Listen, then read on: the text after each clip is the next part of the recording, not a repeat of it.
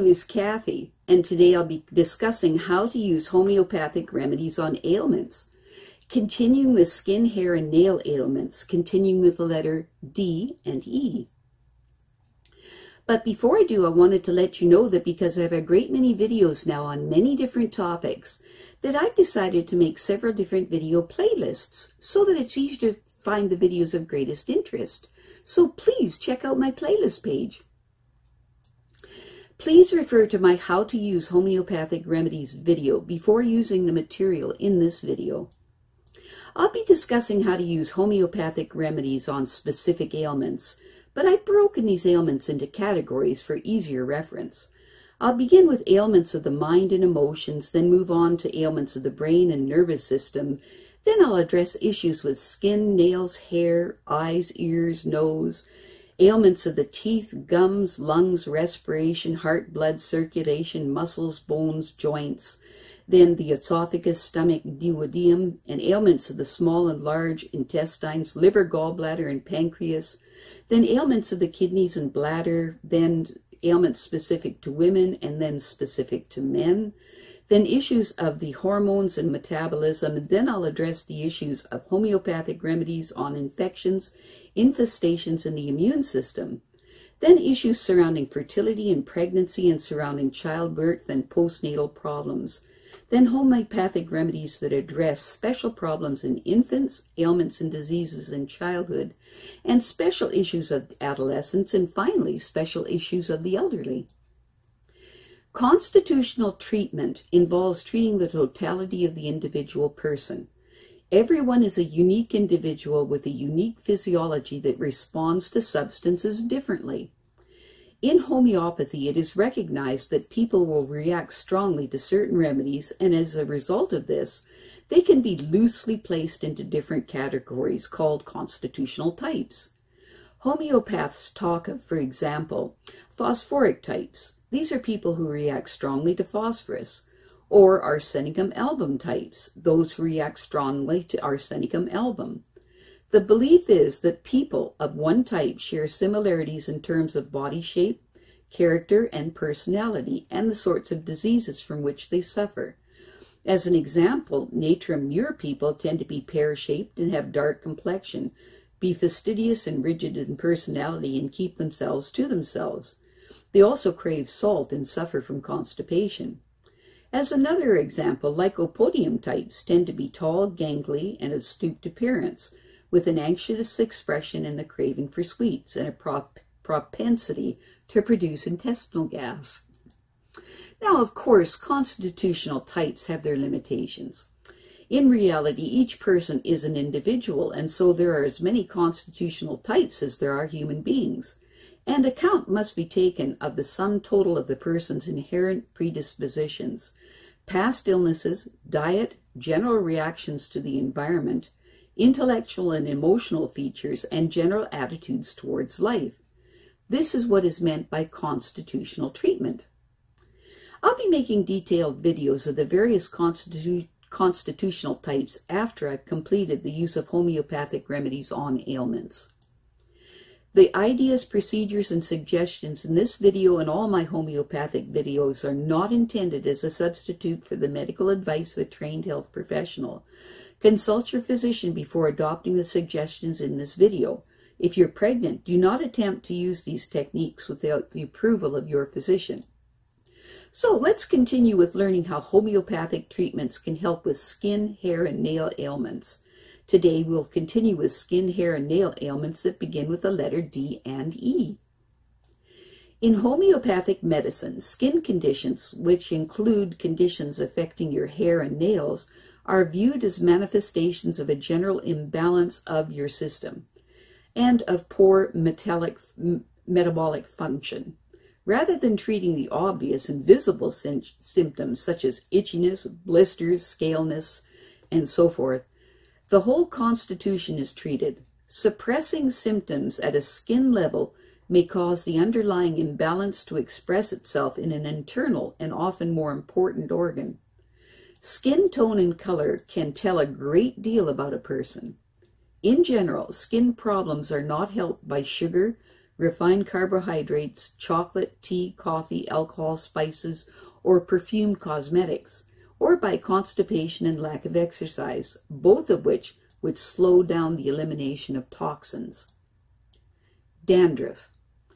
Dandruff is characterized by an excessive amount of flaking on the scalp, sometimes with itchiness and redness. It may be a symptom of seborrheic eczema, which is a mild form of eczema that can also affect the face and chest. More rarely, dandruff is a feature of psoriasis that can involve the knees and elbows as well, or it could be a sign of fungal infection. Hair growth is usually not affected.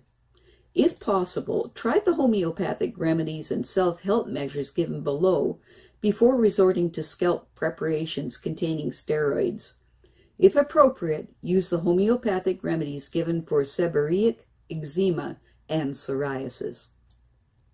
Specific remedies to be taken 3 times daily for up to 2 weeks. When the scalp is dry, sensitive, and very hot, and unbearably itchy at night, with round bare patches of scalp showing through the hair, use Arsenicum 6C. When the scalp is moist, greasy, and sensitive around the hair roots, use Sepia 6C. If the dandruff flaking is thick, with a lot of scratching at night, which causes the skin to burn, and the scalp is made even drier by washing the hair, use Sulphur 6C. For dandruff with intense itching and a thick leathery crust with pus underneath and white scabs on top, use Merserium 6C. For flaky scalp with hair loss, use Fluoric acid 6C. If the scalp is moist, encrusted, and smelly, and the crusting is worse behind the ears, use Graphites 6C.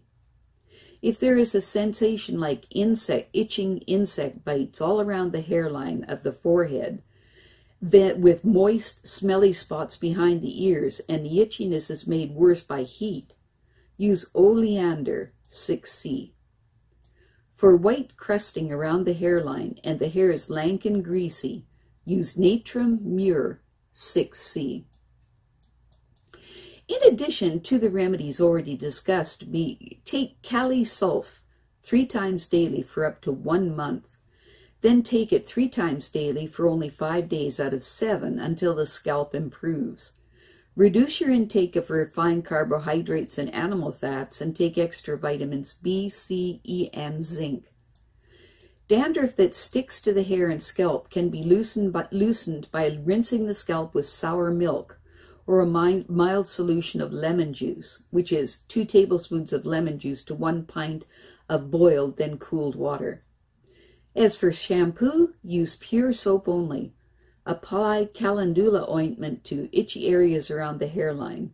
If the whole scalp itches, apply cold-pressed linseed oil overnight, and remember to sleep on an old towel, and in the morning wash it off with pure soap shampoo. If all else fails, wash hair in shampoo that contains selenium, but follow the instructions carefully. Eczema. Eczema is a local inflammation of the skin accompanied by itching, redness, and weeping blisters that bleed if scratched. Contact eczema is caused by allergies to plants, fabrics, and metals, such as poison ivy, and is often associated with asthma, hay fever, or allergic rhinitis. Seborrheic eczema seems to be inherited and is not linked to any allergy. It causes flakiness and itchiness in smile lines between the nose and mouth, in the beard area, around the hairline, on the scalp, on the chest, and also in the groin or armpit areas, or between or under the breasts. Detergent eczema is an occupational hazard of housewives or house husbands, catering workers, hairdressers, nurses, mechanics, anyone, in fact, who comes into daily contact with household cleaners, dish detergent, shampoos, grease removers, all of which would contain detergents. The hands become rough, red, scruffy, sore, and itchy, especially on the knuckles.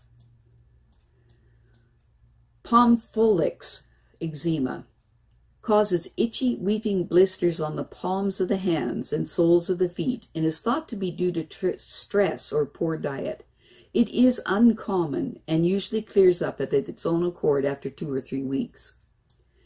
Discoid eczema appears on the arms or legs as itchy, round red patches that proceed to flake, blister, weep, and form crusts. The condition may last for several months, but it is rare and its cause is not known.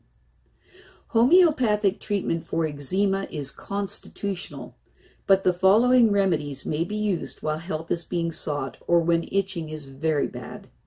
Specific remedies to be taken 4 times daily for up to 2 weeks. For eczema that mainly affects the palms and areas behind the ears with a honey-like discharge from the skin, use Graphites 6C. For skin that is red, dry, rough, and itchy, that is aggravated by heat and washing, especially if the person has diarrhea that gets worse early in the morning, use Sulphur 6C. For eczema where the affected skin cracks easily, use Petroleum 6C. For blisters that itch more at night or in damp weather, but improve with warmth, use Phus Tox 6C. For skin that is dry and itchy and the person is constipated, use Alumina 6C. For skin that is very sensitive and easily infected and the person feels generally chilly and worse in the cold, use Hepar Sulph 6C.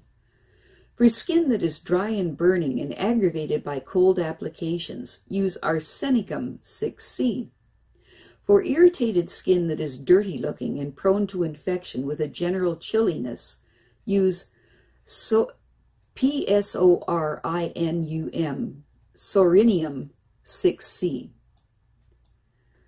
Obviously, known irritants should be avoided. Wear rubber gloves for gardening, housework, dishwashing, etc.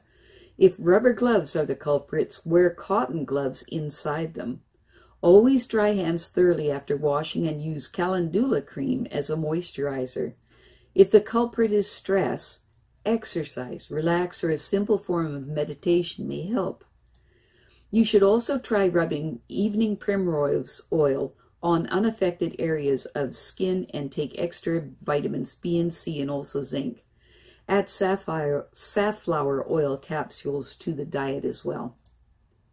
Edema. Edema is the abnormal accumulation of fluids in body tissues, showing as puffiness under the skin, especially around the ankles. Edema occurs in heart, liver, and kidney diseases and in protein malnutrition.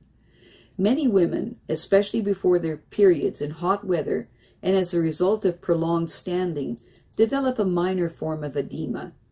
Exact cause of this condition is not known, but is probably a combination of factors such as hormonal, metabolic, and nervous conditions may be responsible.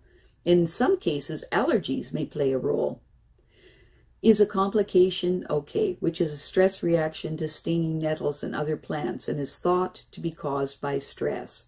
In this type of edema, swelling rapidly affects the eyes and lips and may extend to the throat and obstruct the breathing. The appropriate action for this is to call 911 and use Apis 30C every 5 minutes for up to 10 doses.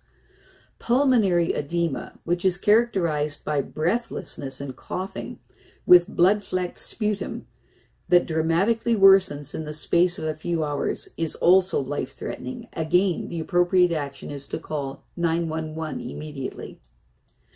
Severe chronic edema causes swelling of the ankles, legs, abdomen, face, and hands. The person's weight fluctuates during the course of the day. There is an intense thirst and frequent urges to urinate, especially when lying down. There are also bowel and bladder upsets and headaches, visual disturbances, fainting, and the mental function may also be impaired. Orthodox treatment is to restrict carbohydrates, especially refined carbohydrates. Diuretics are also used, but can also cause dependency and further fluid retention. Homeopathic treatment is constitutional. While waiting for the constitutional treatments to work, choose one of the following remedies. Specific remedies, to be taken 3 times daily for up to 2 weeks. For swelling of the feet and ankles with chilliness, restlessness, and a thirst for hot beverages taken in small quantities at frequent intervals, use Arsenicum 6C. For swelling that is accompanied by inflammation and stinging pains, with the discomfort made worse by heat and even light pressure, use Apis 6C. For mild swelling in hot weather or hot rooms, use Natrum Mur 6C. Some self-help things you can do for yourself. Cut down on salt and try to lose weight. Take extra vitamin B6 and B complex and magnesium. If the swelling occurs mainly in hot weather, take Natrum Mur 3 times a day while weather is remaining hot. I have a great many videos now on many different topics, and so I've decided to make several different video playlists so that it's easy to find the videos of greatest interest. So please check out my playlist page.